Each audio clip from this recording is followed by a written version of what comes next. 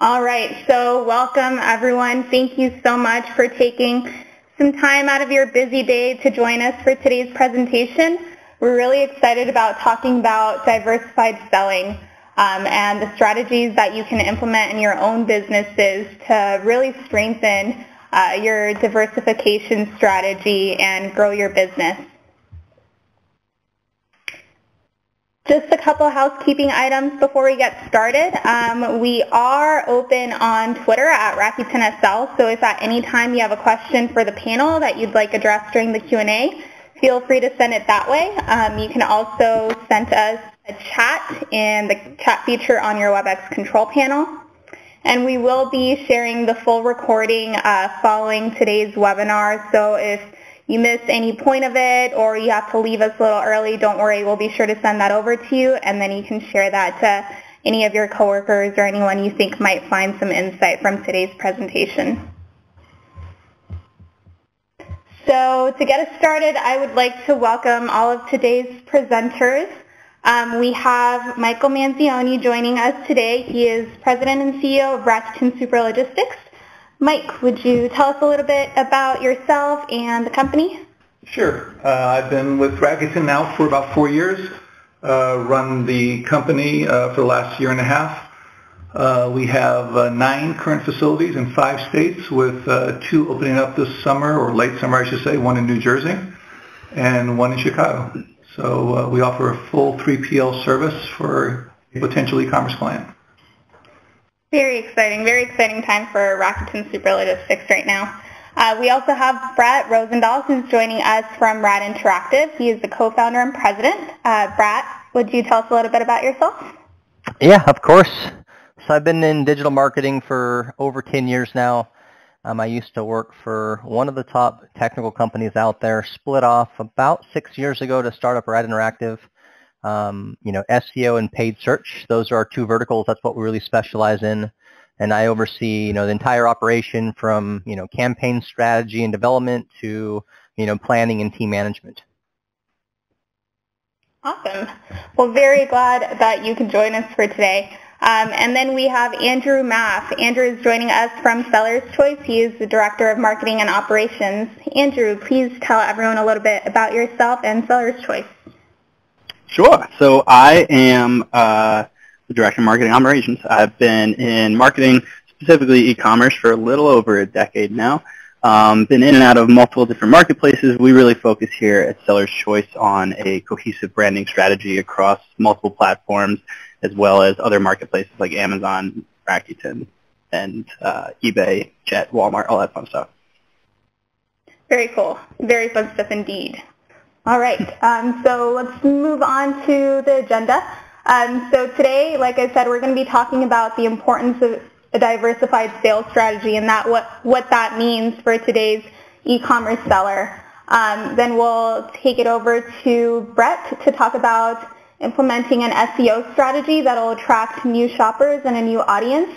And Andrew will take it away with branding to create a loyal customer base and really grow your business over the long term. To close, we'll have a Q&A, so please be sure to jot down, send over any questions that you might have for any of our panel, and we'll be sure to address those at the end of the presentation.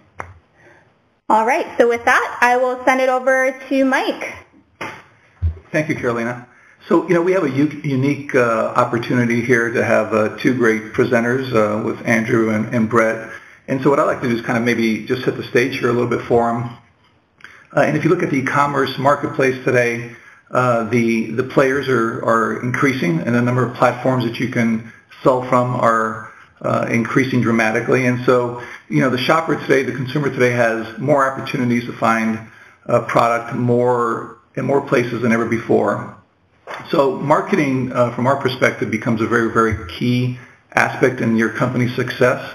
And I think these 2 gentlemen will give us a lot of insight to how we can be successful or how we can help you.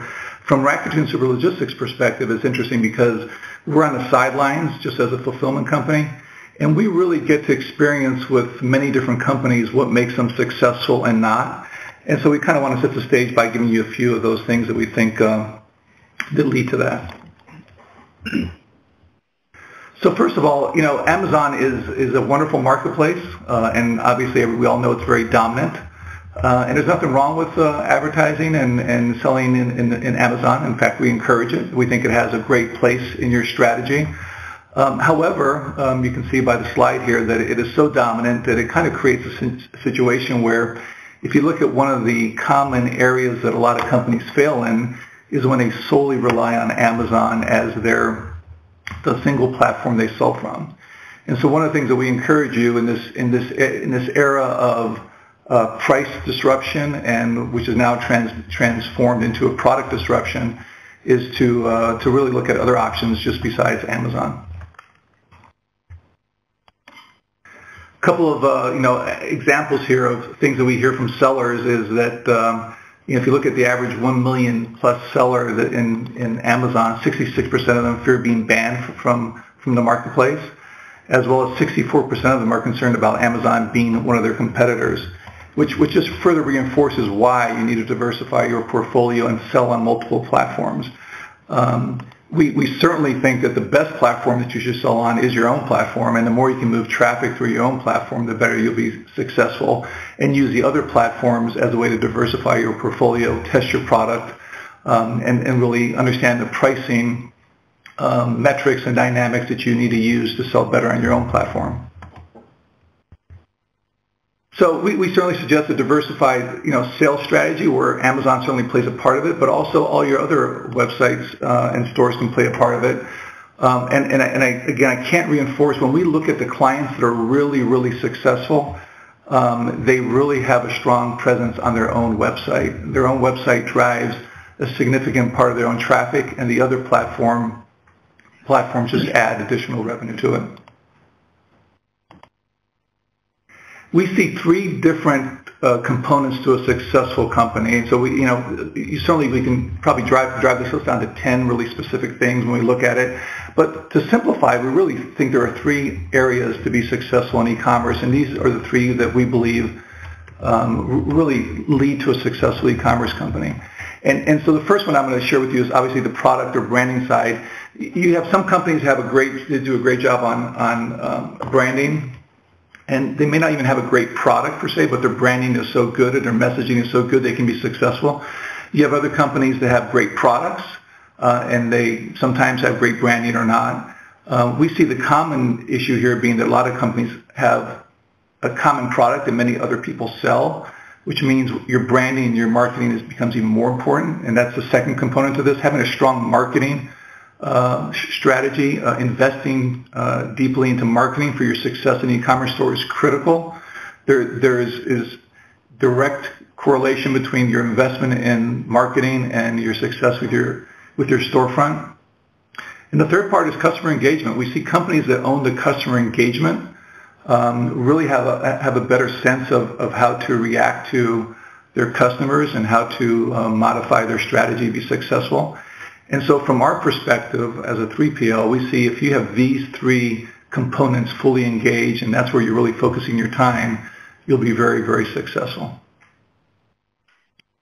With that said, let's go ahead and move on to Brett, who's going to talk to us now about the SEO side of the equation on the marketing. Brett? Yeah, sounds good. Well, thanks a lot, Mike. So, let's talk a little bit about SEO, about how important it is. So first off is, why does a website need SEO? And some key takeaways here are, search right now is growing at nearly 20% per year. So, if you're not, getting in front of the actual people, you're going to start getting left behind. Search engines definitely provide targeted traffic. Higher rankings in the first few results are critical to visibility. So, you can't have everything up in those top positions, but as long as you're continuing to grow your overall first page presence, you're going to be able to get more in those top positions. It really makes a big difference in terms of where you're located there on the first page. Your customers are definitely searching for companies like yours, and your competitors are most likely doing some sort of digital marketing and most likely SEO. So, what are the benefits of SEO? So we can go ahead to the next slide. Yep. So what are the benefits of SEO? There's quite a few of them. So, long-term ROI is a big one. Long-term credibility and positioning. Increased brand awareness. You're going to bring visitors with higher purchase intent. You'll be able to drive online and offline consumer leads, which are calls, and you'll also be able to help, drive more online direct and referral leads. And SEO is definitely cheaper than pay-per-click. Pay-per-click, fees with Google and whatnot. We have a real close-knit team at Google. We get a lot of the inside scoop there, but fees have definitely been increasing as well. So I'd also like to talk about the digital marketing trifecta. So, think of earned, owned, and paid media like a tripod. Each element is important to the whole, and all contribute to complete, digital marketing strategy. But this, illustration really outlines each element's role and how they work together to form really a cohesive marketing mix. One of the most effective driving forces of earned media is usually combined with the result of strong organic rankings of the search engines, and content distributed by the brand. First page rankings and good content are typically the biggest drivers. Rankings on the first page of the search engines place your own media sites and content links in a position to really receive higher engagement shares, and this is why, good SEO strategy is very, very crucial. So I'd say, a key takeaway around this, earned media is the equivalent of online word of mouth and is the vehicle that drives traffic, engagement, and sentiment around a brand. There are different ways a brand can garner earned media, but, good SEO and content strategies are probably the most controlled and effective. And, once you can actually do this, it's going to be hard for competitors to really catch up once you've established a real good strategy. So as far as an actual SEO process, I'm sure you guys are aware of it. There's a lot of different things going on in the SEO world. You can talk to a lot of different people. You could probably get a lot of different answers. There's definitely a lot of fad in the SEO industry as well. So you want to make sure, you have a very solid white hat strategy. The way our process works, we're a technical SEO agency. We focus on page, really the first week of an actual campaign, if you're working with an agency or you decide to do this in-house, is you really want to do all the proper keyword and market research. You want to run an audit of your site to get an idea of what's doing well, what's not doing well. You guys are already probably pretty familiar with your company and your customers, but really, you don't want to limit yourself to keywords. The goal is to, you can't just go after all the really broad stuff. If you're a Google or whatnot or an Amazon, you've got a super, super high domain authority. But, with a real good strategy, it's always ideal to go after, all the very important core keywords that you want to target, but then also go after all the different derivatives and variations of those keywords, because really everyone searches a little bit differently online. And there's a lot of different third-party tools that you can use. If you guys are currently doing, AdWords or, Bing, you can get an idea of what keywords convert well on the actual paid side, and you can incorporate that stuff in your actual organic side as well. But, you've got your Bright Edge platforms, your SEM Rushes, SpyFoos. They all have different keyword databases, but it's going to be a real good to go after, an all-encompassing group of keywords, because you're not going to be able to rank for everything. And then once you, have that list together, jumping into really like the second part of a campaign would be an initial SEO restructure. So, there's a lot of different crawlers out there. We have our own proprietary patented software. We actually hired an engineer that used to work at one of the two major search engines and brought him on board. So we have our own proprietary bot, which emulates search engine spider behavior. So, we recommend really going in, running an audit on the site to look at the actual layout, the architecture of the sites, to really go in and fine tune it. And before you guys just go in and start updating things like title tags and meta descriptions and making updates to your content, you really want to get into analytics, sort it by organic entrances to see exactly, which pages are performing really well right now, which ones aren't, which ones are kind of medium in the road. If you go in and make, changes right away to some of your higher performing pages, maybe you change a title tag, that can definitely have a negative impact on the site. So you want to make sure you're doing it right. I recommend working with an agency that really specializes in this. For you guys, my recommendation, if you're going to be doing it on your own, you can definitely do some research around this. But writing very good quality, unique content for your site is going to be very, very important as well. Once you go in, restructure the site in terms of, architecture, layouts, content, all your metadata. You push all those updates live, and then you're actually in the actual second phase of a campaign.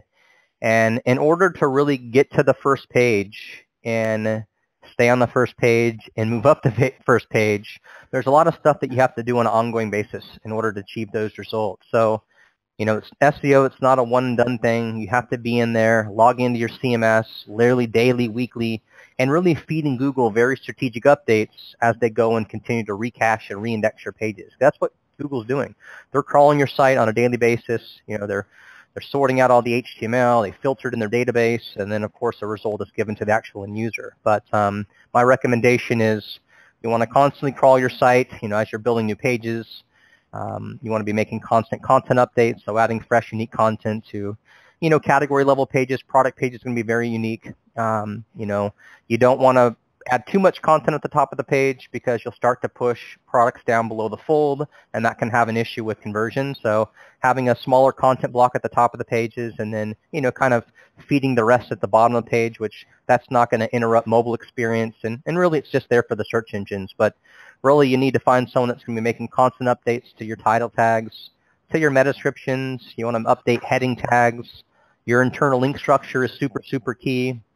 And then, again, there's a lot of other third-party tools out there where you can find a lot of your striking distance keywords. Those are all the rankings that you have ranked from page 2 to page 10 of Google. So that's a lot of the stuff that you can go in and actually incorporate in the strategy as well. But I would stay away from, any agencies that will guarantee results. That's usually a big red flag. Like I mentioned, there's a lot of fads in the SEO world, building links through blogs. Once Google shut that down, people moved to guest blogging. After that, people started building links through infographics, which that never really worked that well.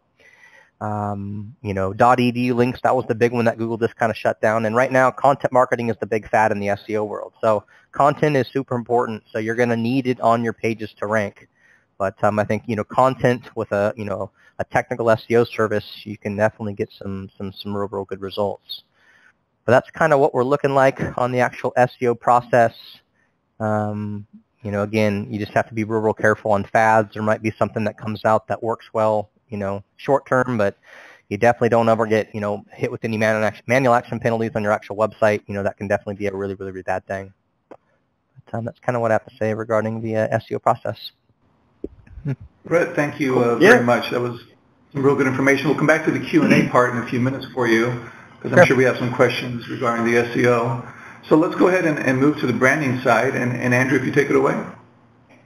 Yeah, I mean, touched on the SEO side of things very well. Obviously, I know that the past slide we talked about, you had mentioned product descriptions and stuff like that. That's actually one of the things that we really like to focus on when we do SEO on our end, because the keyword research, all that, right on par, exactly. Making it more fun, though, is where you can really kind of give out your own brand voice. We actually see a lot of sellers, even on sites, on their own website, but also on their Amazon listings or on their eBay listing or anything like that. If you have a product description that's fun, like we went through and did a client once where we actually just, each product description wasn't necessarily a description specifically about the product, but it was actually a story about how someone used the product. But it was a completely made-up story. It was hilarious. It got a ton of traction from people just saying, like, hey, you need to come read this. Like, this is hilarious. So we were bringing off traffic from just people who enjoyed the content. Now, obviously, we still made sure it was keyword-heavy to make sure that you're still ranking where you want to rank. But to us, it really comes down to brand loyalty. You can fight all day for keywords that you want to fight for, like, oh, hey, I want to rank for this. I want to rank for that. How do I get to page 1 for this? But the one keyword that's the easiest for you to fight for is your own word. It's your own brand name. So it's a lot easier for me to rank for Andrew Math than it is for a guy from Florida. Like, that's impossible in some cases. Plus, there's benefits to building your own brand later on down the line besides just, getting more word of mouth. And you go to the next slide. Is a lot of people, obviously, you build a business, 9 times out of 10, your goal is to sell it one day and start over, or to just make a ton of money and retire. It's a lot easier to get a higher multiple on an acquisition when you try to sell your business later on if you have a brand, because now you have a community. You have people that you can consistently reach out to. You have all these people that are easier to keep building that brand than it is if you're just transacting all the time. If you're an Amazon seller who's constantly fighting with which keyword to use, or, hey, I want to tweak this because it's going to get me, 0.0001% more conversions every month and I'm going to make $50 more a month, that's great. Good for you. But if you're building a brand, you can actually sell it later on down the line. It becomes an investment, and it takes your company and turns it into an asset instead of just some transacting machine. Plus, the benefit behind that, which would be next slide, product launches, when you have your own brand, 10 times easier than if you don't. If you're sitting here and you have a site and you don't have an email list, you don't have a social media following, you're just focused on driving traffic to your website, transacting, and then kicking everyone else to the curb, you're not going to have anything. And when you have a new product, you go, hey, this is another great aspect of my product line, you have no one to tell it to. So building a social media presence, building an email list, having a brand that people want to follow and people can really get involved in is where it becomes a lot easier to launch a new product. I can just tell people, hey, to my community, to my social followers, and my email list, hey, I have a new product. You guys should check it out. And then sales go up. And if I send them to Amazon, that immediately helps with reviews and my organic ranking.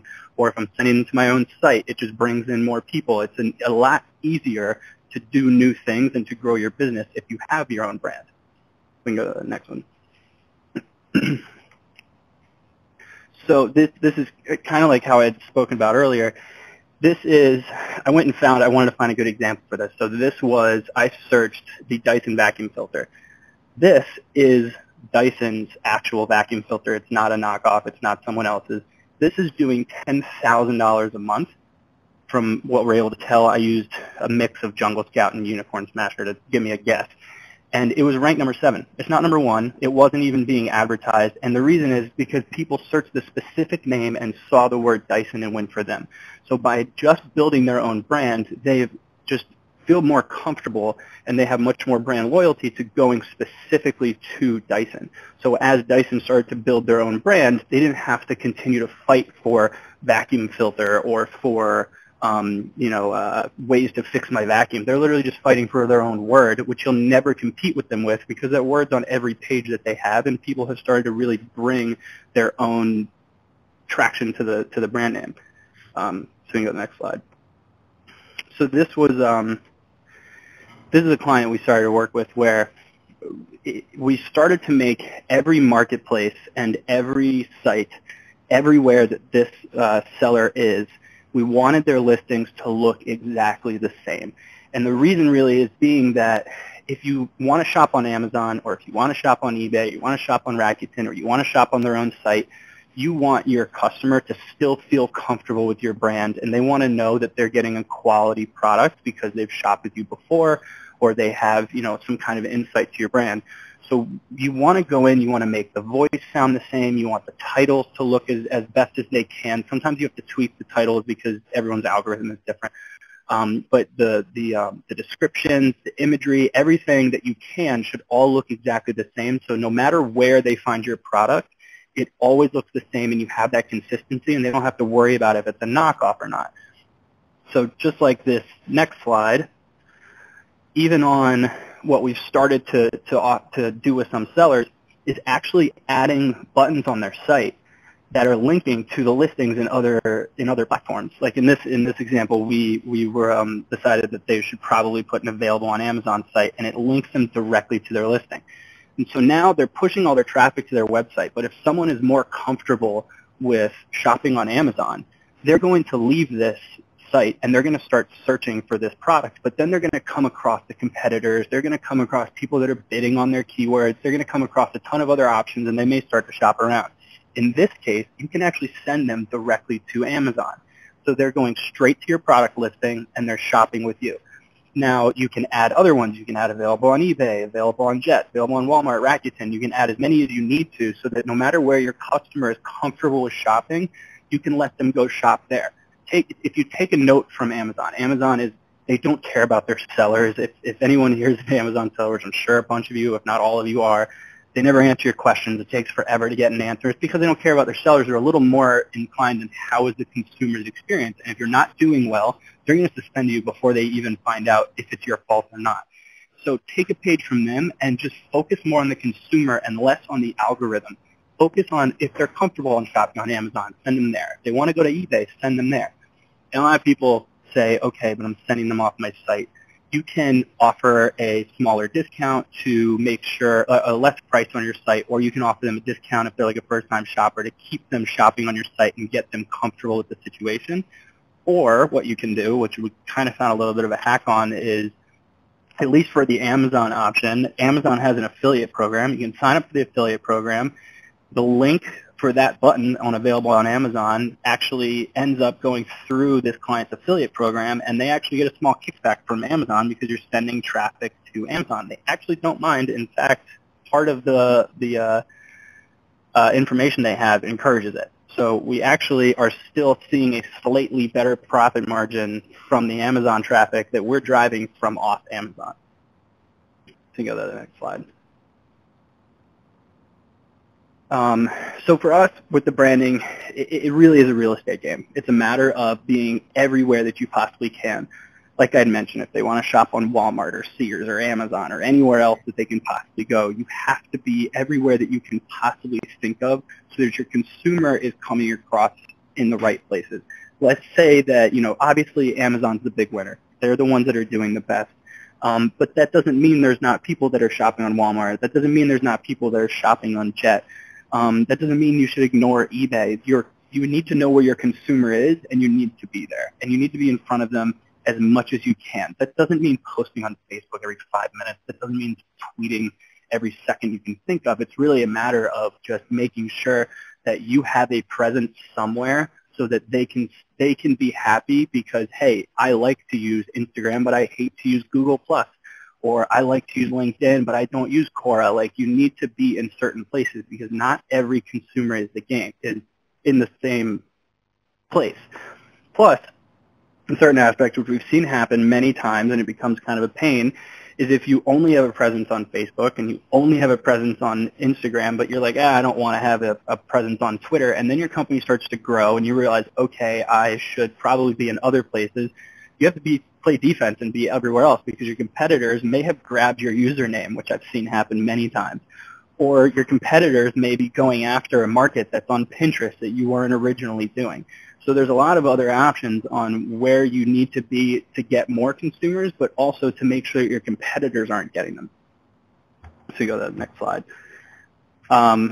So when we did these slides, there was a note in here of like come up with actionable stuff. So I was like, all right, I'm gonna figure out the best stuff that I can do. I was like, done. So I made a list. So the Facebook ad thank you campaign. I understand why no one wants to do this, and it's really because there is no there's no return. There's no immediate return. So if I'm running a thank you campaign and I tell a client like, hey, you got 1,500 likes in the past month from the thank you campaign, they're going to go, cool, how much did those people buy? And you're like, well, they had already bought. And they're like, so I spent that money, it was on nothing. But what you're doing is you're building the community and you're getting more people into an area where you can actually start to re-engage them, bring them into new campaigns, help create other audiences on Facebook. You can do a lot of other stuff by just keeping them in your community as best as possible. The next one is personalized pop-ups. So we personally use Privy. There's a bunch of others out there where you can actually personalize some of these. We don't suggest going really personal. Like, don't have it be like, hey, Zach, welcome back. Like, that's creepy. What you want to do is you can do like, hey, you can do it where it's like if the URL is from Instagram. So you can do like, hey, thanks Instagram. Thanks for following us on Instagram. Here's here's a bunch of stuff from Instagram. Or you can do thanks for checking out all of our emails because you just had the UTM tag from your emails. Like, there's ways that you can personalize it, but in a category without getting super specific. Like, hey Zach, thanks for coming back. How's Florida? Like, that gets creepy, so I don't suggest doing that. We set up automated emails of a new customer and a repeat customer. So it's thank you for shopping with us, and then thank you for shopping with us again. And we don't ask for anything. We don't give them a coupon. We don't do anything. It's literally just a person. In a lot of cases, it's personalized thank you. It's like, hey, this is so-and-so with so-and-so. You don't even have to be the founder. You can be like, I'm the, the guy who manages the emails here, and I just wanted to say thank you for shopping with us. Like, it's literally just to let them know that there is someone here. You'll actually be shocked at how many people respond to those if it sounds like it's from a certain person, and they feel more comfortable if they're shopping with a person and not just a robot. We do giving them a little something extra, like, hey, throw a sticker in the box, give them send them a free example, send them an ebook in their email that they weren't expecting. There's always a little something extra that you can give them that is relatively inexpensive that will get people talking. Like, a lot of people are into these, I forgot what it's called, but like where they open the box and it's like a reveal of buying the product or something like that. Like, no one seems to like, I would put confetti in a box if I could have it like blow up every time someone opened a box or something like that. Like, give them something a little extra to talk about. Just because they bought with you doesn't mean that the relationship should end there.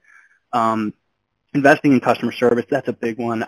Most of the time when you hear people talking about word of mouth, to me it's like, well, I wasn't happy with this product, and then they actually let me keep it, sent me a refund, and sent me a new product. Like, it was amazing, like stuff like that. Like, really talented, good customer service people who really put the consumer first is really what helps on the word of mouth and can make your brand a lot more brand loyalty, pretty much. And then, of course, you have your loyalty programs suggesting people to come in. You can share your Facebook posts. I actually think these don't work great for everyone. I think they really only work well if your company has a very good social presence, or if you're very social friendly. So like beauty products, alcohol products, drinks of any kind, DIY stuff, like that kind of stuff works very well. There's some where this doesn't work too well. Like, we have some B2B products where I'm like, these don't work that great. But that's why I put that little asterisk next to it. But those are my things that I suggested. Like, go do that. That's my slide. Great. Thank you, Andrew. Those are some great suggestions for everyone. And actually, speaking of giving everyone a little something extra, before we move on to the Q&A, Brett and Andrew were so kind to give everyone that's listening in a free offer to spend a little one-on-one time with them. Brett, do you want to tell everyone a little bit about the SEO analysis? Yeah, great. So yeah, we're definitely offering up a free consultation. So we'd love to hear from you guys, if you have any questions regarding anything that we went over. And then, yeah, we'd love to be able to go in and do some preliminary analysis, crawl the site, get an idea of kind of what's going on with your sites, show you some stuff that you're doing good, possibly show you some stuff, of course, what you're not doing good, and, how you can probably improve that as well. So, yeah, we can actually run a full RadBot of the site, RadBot crawl. Over here on the right-hand side are just some of its capabilities. Again, to learn more about this, you can go to our website, or I would prefer, if you want to just reach out to us. We'll give you a full live demo of this and, really explain what sets us apart from, a lot of the other SEO agencies out there. But, yeah, we're excited to go through all that with you. Thanks, Brett. And if they do want to take advantage of this, they can just email you directly at brett@radinteractive.com. Yep, that's correct. That's Brett with one T, at radinteractive.com. Perfect. And Andrew, I believe you have a little something special for the audience as well. Yeah, so I mentioned a couple automated emails. So we did a whole ebook on automated emails, at least like the basic ones that we think everyone should have set up, and it's between, I think, 8 and 10. So it's an ebook. It's not gated. You can just go to, it's a bit.ly, so bit.ly/autoemails-sc. It's not gated. I'm not asking for your email. It'll immediately download. Just have at it. And then we'll do a 30-minute marketing consultation. We'll go through every aspect of your marketing that we can. I promise I won't try to sell you on anything. I will just go. I don't care if you have an entire in-house team. I just really enjoy doing it. So we'll sit down and I'll dig through everything for you. Awesome. Thank you for that. And here at Rakuten Super Logistics, we also have a complimentary shipping analysis that we're offering you. So if you are interested in expanding your e-commerce channels to other multiple marketplaces, and you think that there is an advantage in shipping from multiple facilities, we'll do a shipping analysis so that you could see what the most cost-effective shipping methods would be depending on your customer demographics, as well as what cost savings you could possibly see shipping out of one facility, 2, 3, 4, etc. So if you want to take advantage of this, email is there below. We'll be sending this, this presentation to everyone, so you'll have everyone's contact information. All right, and with that, I want to take this to our favorite part of the presentation, which is the Q&A. If you haven't already submitted any of your questions for our panel, please do so. You can do that on Twitter at Rakuten SL, or you can do that in that chat feature there on your control panel. You guys ready for some questions? I'm ready. Let's do it. Yes. Let's do it. Okay.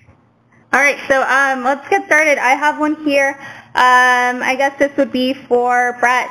What are the top 3 criteria to consider when you're vetting an SEO company? Oh, that's a good one. So top 3, to keep it kind of short and sweet, I would say the first thing is, really setting goals for yourself, knowing what you kind of want. Once you contact, of course you just want to reach out to one agency, but maybe reach out to a handful, but really setting goals, having a very good white hat strategy, stay away from anything that's, gray or black. Being transparent with a company, that's going to be important. There's a lot of agencies out there that talk a good game and then they don't tell you what they do. That's a red flag. So I think finding a transparent company, and that's the reporting as well. Not just some kind of, very vague reporting. You want to have very detailed ranking reports, diving into analytics, going through those organic funnels, paid funnels, direct, of course. So I'd say reporting and transparency would be 2. And then 3, I would say really proven results. Just because, on their proposal or whatnot on their website, they've got some fancy, flashy clients on there. Get references and call them. Don't just take it for word and, say, oh, you see a big brand, they must be a really good company. Make sure you find references. If you're e-commerce, find e-commerce references. Talk to them, and have some good questions for them to answer. Don't just say, hey, how was it working with them? Did you make a lot of money? Go in there having some prepared questions. But yeah, I'd say goals, strategy, reporting and transparency, and then just references would be that final one. Great tips. Thanks, Brett. Yeah. Listener asks, I currently sell products on Amazon and my own Shopify store. To remain competitive on Amazon, I often have to offer products at a lower price. How do I prevent future marketplace additions from cannibalizing sales from my Shopify site? I can touch on that one. So everyone always worries about being, priced under their competitors, which really at a certain point, if you continue to do that, it's really just going to belittle your brand, or it's going to belittle your entire product. A lot of people, you'd be surprised that they may not necessarily want the cheapest product. A lot of consumers will actually go and find the cheapest one, and then they'll go just a couple bucks above that because it sounds like your product is cheap and it's going to break and it's not going to last. So I wouldn't worry so much about pricing. I would focus a little bit more on how you're driving the traffic to Amazon and how you're branding it, because if you're branding it correctly, or if you're listing your imagery, if you can make your imagery look like it's a premium product, then no one's going to care if it's cheaper. You're still going to see higher conversions than your competitors going to. Great. Thank you. Yeah. Let's see. Tiffany, hi Tiffany, would like to know, what do you do when other competing companies buy your products and then return them on Amazon and state to Amazon that the item is something else than what you're selling? For example, used versus new, not working. How would you provide customer service for something like this? So they're buying your product, returning them on Amazon, and they say to Amazon the item is something else than what you're selling. That's just an annoying competitor. Basically, I think that I don't think that that's how do you provide customer service or something like that. You should always be customer friendly, and if they're leaving you a review that's negative or something like that, then you always have to respond appropriately. And it's not always oh, we're so sorry, please, send us an email. It really could be a little more of it could be comical in some cases, depending on the product line. You still want to stick to your voice that you're using. But if your competitor's buying your product and then returning it to Amazon, I wouldn't worry so much about it unless it's like consistent. Then I would find a way to create a support ticket and see if you can get Amazon to not let them do that, or to basically see if you can prove to Amazon that they did receive what they ordered and make the competitor like be forced to buy it. Good advice. Hope that helps, Tiffany. Here's a question. Mike, maybe you can chime in on this one. What are some of the challenges you've seen clients face when launching a new marketplace? How are they overcome? Well, I think typically it's the messaging piece that they probably struggle with, and they think that what worked on one website, on what one platform works on another. And if you listen to our commentators today, they really were specific about making sure the strategy is appropriate for the platform that you're addressing, and you're evaluating that.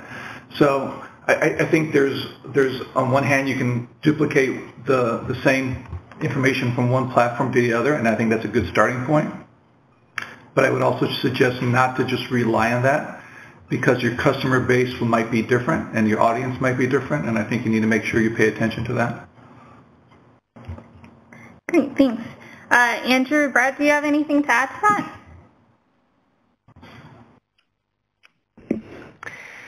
I think Mike, I think you kind of hit the nail on the head. I think that was pretty good. Yeah, well done, Mike. Well done, Mike. Nothing to add. I'm moving my hat to marketing next. All right. How do I establish brand loyalty in an industry that is highly commoditized? Good one. Brand loyalty in industry. I feel like that's kind of dependent on the industry. There's different approaches you can go. Like sometimes you have certain like B2B markets where you really need to focus less on the product and more on your knowledge of the industry.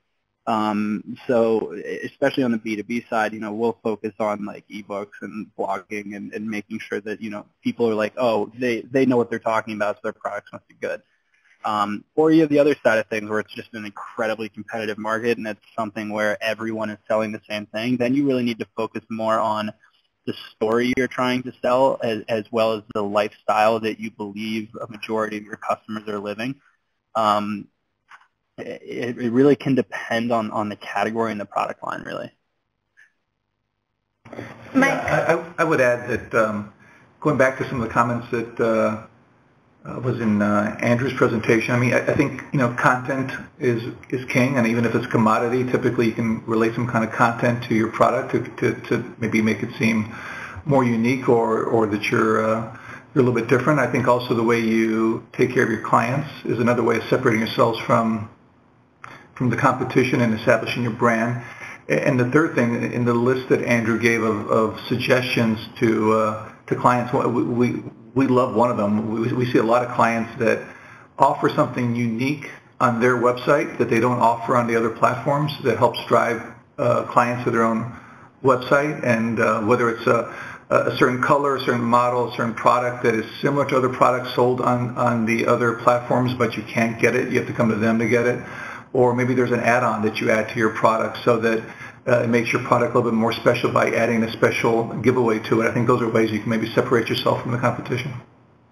Yeah, like there's like things like coffee brands or like the craft beer people. Like it's beer. Like there's no difference. There's the branding is completely off. It's completely different. Yeah, there's different flavors and there's different tastes, but they're all so close now at this point that it's really just the branding. And that's a good point Mike brought up too, is like here in the office we have an entire staff who is obsessed with Gymshark. And they don't sell on Amazon. They don't sell anywhere else except on their website. It's just gym clothes.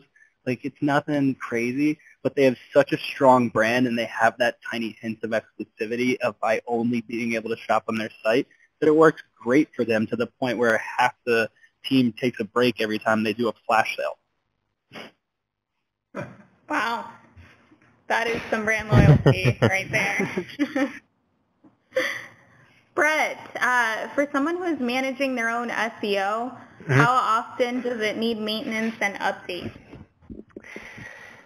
Yes, that's a good one. So with SEO, you want to be very active on your website. Google is constantly crawling your website, so you want to look very relevant and proactive to them. So, you want to be making updates at least weekly on the actual site. Having a blog on your site that's, of course, preferably / off the domain. Maybe writing in there, once, twice a week. That's going to be a nice new steady stream of content as Google goes and crawls your sites. And then, as far as adding fresh content to pages, it's going to be very important for a lot of your, category level pages and stuff like that. If you don't have content on your pages, that's a problem. You might see, well, some competitors don't have it, but they rank for it. Well, their domain authority might be a lot higher than yours too. So, yeah, being very active. You can't overdo it. So I'd say just adding fresh content, rewriting content, and then as far as, analyzing pages, on the technical side of things, as far as, adjusting titles and metas and making sure you talk about the keywords the right amount of time. So, yeah, daily, weekly, for sure. So you think that the more is better approach is what people should go with for SEO? Well, it depends on kind of what you're doing, of course, but, Google loves fresh content. Like Mike mentioned, content is king. It definitely is. Of course, you have to do a lot of other stuff to back up the content to rank for what you want to target. But yeah, being very active on your site in terms of on-page is definitely important. And social too, if one thing that kind of Andrew brought up is, it's not all about the likes and stuff like that, but if you can write something very quirky or something that really people like and they share it, those shares are what actually can help with SEO as well. And Brett, you mentioned... Go ahead, Andrew. Sorry. Yeah, sorry, I was just going to piggyback on that. The content side of things, like especially, and it ties into the branding, and obviously it helps with the SEO, but some of the clients we work with now, like they're doing things they're doing blog posts that are relevant to the lifestyle but have nothing to do with the product. You're basically giving the consumer more reasons to come to their site, even if they don't need to buy. Like I have no desire to buy right now, but this is a really interesting piece. I'm gonna see what this is about. Like I just sat in and we were at IRC last 2 weeks ago now, and there was a guy they sell knives, but they had consistent blog posts of stuff about knives. It wasn't about their knives. It wasn't about anything else. It was about outdoor stuff and reasons to use knives in certain scenarios or cooking and all that extra stuff, and it was just consistent content. But they blasted out on social and their email list, and they had such a strong community that they would all come back to the site to read this piece, which helped with their SEO. Makes sense. And Brett, you mentioned briefly the blog should preferably be / off the domain. Can you elaborate on what you mean by that? Whatever the way this is set up now, I would leave it. But if you don't have a blog on your website, it's usually best to have it / rather than being on a subdomain. You just get more credit from your overall domain in terms of building out pages, overall popularity of it. If you are on a subdomain, that's not a bad thing. You can still be on your subdomain, and you can also incorporate, internal anchor text links from blogs to point back at specific pages to help, get that extra movement, matching parameter anchor text links. Those can be important. Don't overdo them, of course. Make sure they're done very naturally. But ideally, if you don't have a blog, you want to create one, put it on the / Got it. Thanks. We have time for a couple more questions here. Is it better to have a consistent branding strategy across multiple platforms or to customize depending on the platform? I should have assumed that one was for me. Sorry. We like the consistent branding across all of them. In terms of different algorithms, your keyword approach may be different. So like Amazon's algorithm is a little bit different than eBay's.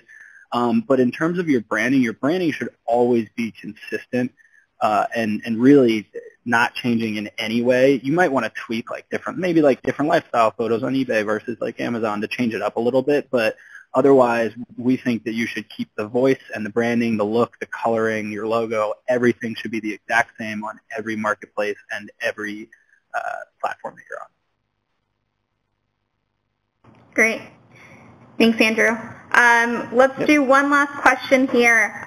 What metrics do you use to measure branding and SEO? I guess you can all take a stab at that one. Brett, you want to start? You want me to start? Yeah, can you say that one more time for me, please? What metrics do you use to measure branding and SEO? Yeah, you can go ahead and start on that one if you like, Andrew. Yeah. So that one, to me, branding is building a community of people that believe in your product or your brand. So if you had to like go, okay, how strong is your brand? Well, I need to give you a number. It's X. I would say you'd look at social followers as well as your email list. Those are the two like solid metrics where you can go, I have X amount of whatever. Like, because page traffic, things like that, you could just be running ads to anyone and everyone, so you really wouldn't say that that's branding. And you can't really measure brand awareness for people out there who just know your site but don't have social or email for whatever weird reason. But I think if you needed a specific metric, I would look at social followers and an email list. Great. Yeah. Yep, and on the SEO side of things in terms of metrics, really getting very granular in analytics. At the end of the day, guys, it's all about profit, and revenue. So really in order to get there, having a very strong first page presence for a lot of those very important keywords, as you build those keywords, that's when you'll start seeing all the organic traffic come through analytics. And then, of course, as everything is tracking correctly in analytics, it'll all be about revenue. But I would say really KPIs that we focus on a lot with our clients, it's first page presence, organic traffic and users, and then organic revenue. Of course, we get into bounce rates and transactions, all that kind of stuff. But I think in the day, it's those three things. Yeah, keywords, traffic, and revenue. Actually, in terms of metrics for SEO, I actually have a question for you, Brett. Yeah. Moz ranking or Alexa ranking or other? Oh, that's always a good one. Out of the two, I'd say Moz for sure. Yeah. Of course, they both use toolbars and whatnot to track a lot of stuff, but I'd say probably Moz is better than Alexa. But they're just numbers, of course. There's a lot of different views on things, but I'd say Moz over Alexa. More people are using Moz, I'd say. Yeah, I agree. Good question, Andrew. All right, so we are running out of time here, so I'd like to wrap it up. If we can just get some closing thoughts from the panel, what is the one takeaway that the audience should have from today's discussion? Brett, why don't you start? Yeah, I think as far as just like I said, what Mike mentioned earlier, you don't want to have all your eggs in one basket. So, having a very strong organic presence is going to be very important. And if you're going to be doing it yourself or finding an agency, just make sure you're doing all the right things. Because, of course, if you don't do the right stuff, you can definitely mess stuff up. But having very good, unique content on your site and then really just dialing in the actual architecture, including all the metadata is going to be super, super important for the site to get it to perform. And be active as well. Be active. Great. Andrew, what do you think the audience should take away from today? Immediate takeaway, I would say be everywhere you can, look and sound the exact same wherever you are. I like it. Good. Straight into the point. I like that. And Mike, if you don't mind closing us off with some closing thoughts for today? Yeah, I think the information was valuable, and I would encourage anybody listening to engage these guys for further to help themselves. We clearly see an investment in marketing for all of our e-commerce companies really does pay off, and those that do it well significantly grow sales, and we certainly would encourage everybody to continue to do that. Thank you. Well, thank you all for joining us. Thank you so much, Brett, Andrew, and Mike, for taking some time today to share some knowledge with everyone that's listening in, and I wish everyone the best of luck in growing their business. And if you do have any questions, contact info for everyone will be on these slides, and we'll send those out as soon as we can. Thank you.